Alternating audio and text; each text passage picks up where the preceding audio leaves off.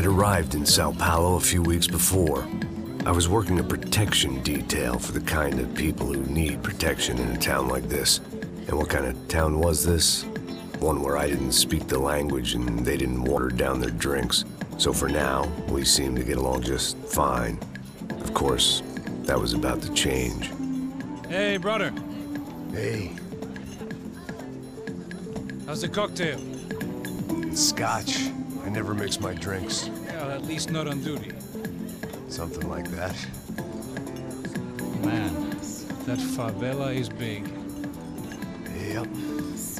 Nothing like the view of extreme poverty to make a penthouse cocktail party really swing. I guess they call it trickle-down economics. That's funny. It's supposed to be a charity thing. Drink and give money. I don't know, something for the kids.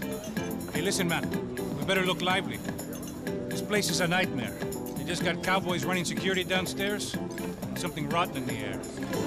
That didn't mean much. There was always something rotten in the air. The family we were protecting were local celebrities, rich parasites with delusions of humanity. The kind of people who end up in glossy magazines or body bags, depending on how their luck runs. So where are they all? I see Rodrigo over there talking to that guy.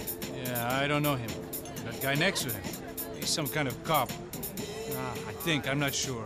Serious, though. Big end cop, anti-gang sort of thing. I can't remember his name. So who's this guy? That guy's a plastic surgeon or some kind of surgeon. Tummy tucks and cock implants. Look at Marcel. Still dances like a fool. Guess that's what a European education and a coke habit will do for Ricky Martin look-alike. That's very funny, Max. Oh, excuse me.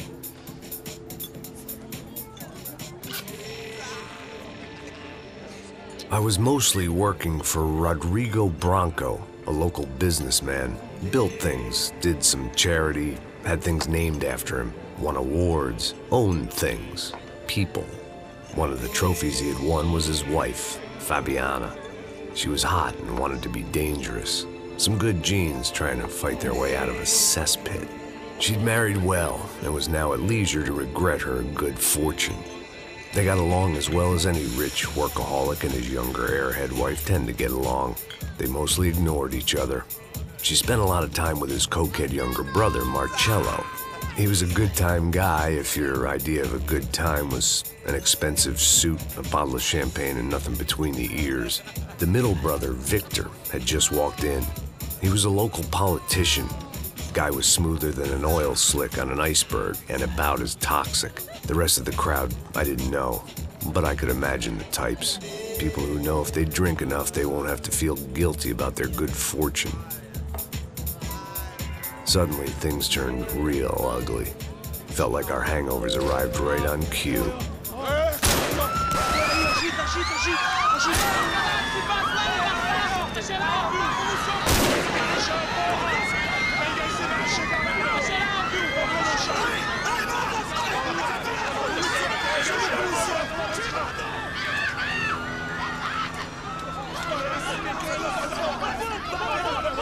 Passos! What was that? I don't know what the fuck that was. Let's go.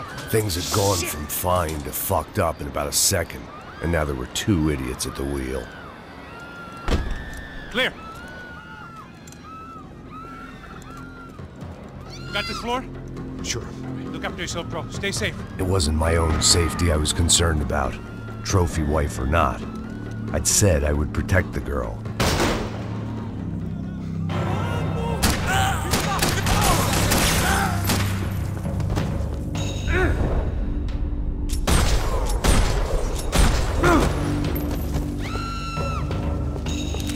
That was the boss lady. Only this time she wasn't calling for more vodka in her Cosmo.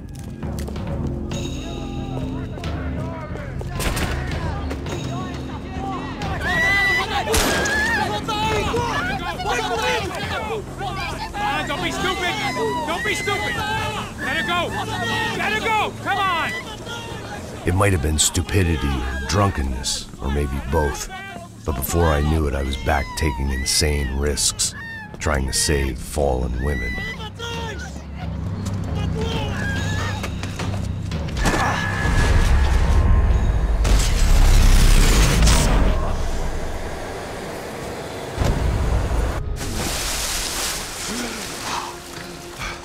Tranquila! Tranquila! Nós cuidamos disso. Nice work. Hey, you need a hand? No, you? Who the hell's Rodrigo? I don't know, man. Thanks. Somebody's gotta go find him. Está tudo sob controle agora. Fica tranquilo.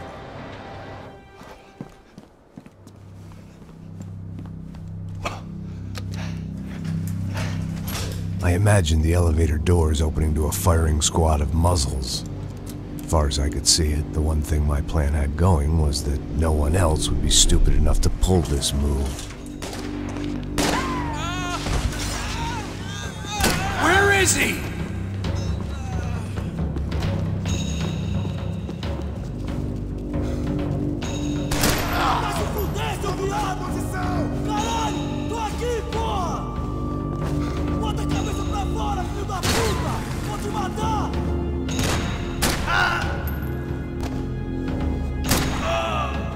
I had to keep moving. I didn't want to fuck this up more than I already had.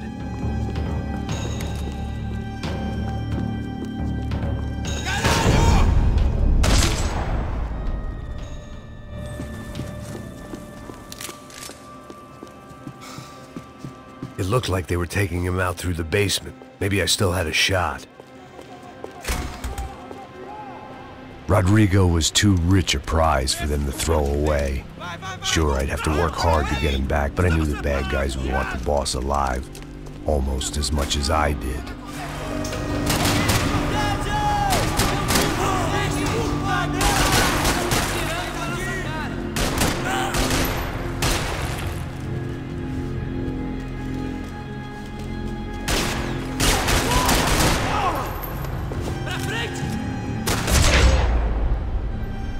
They weren't far ahead.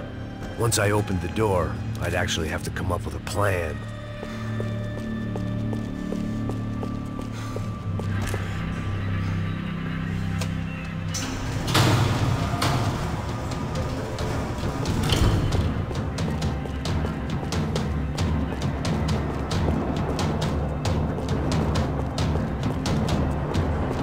The great thing about being famous as well as rich is the bad guys know who to kidnap. Another parking lot rattling with gunfire. Was I too late?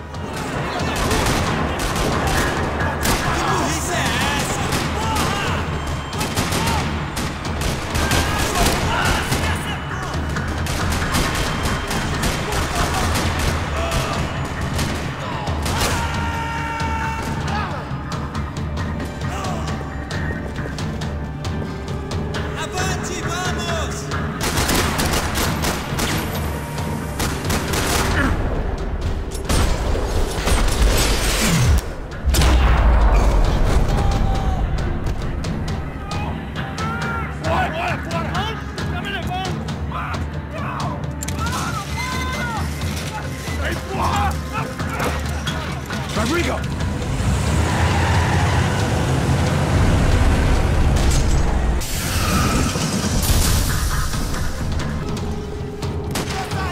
Rodrigo! I'm here!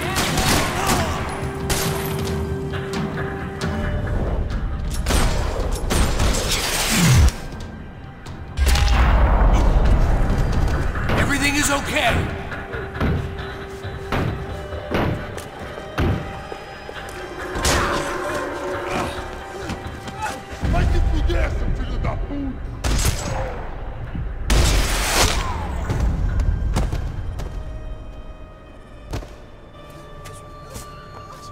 You're okay.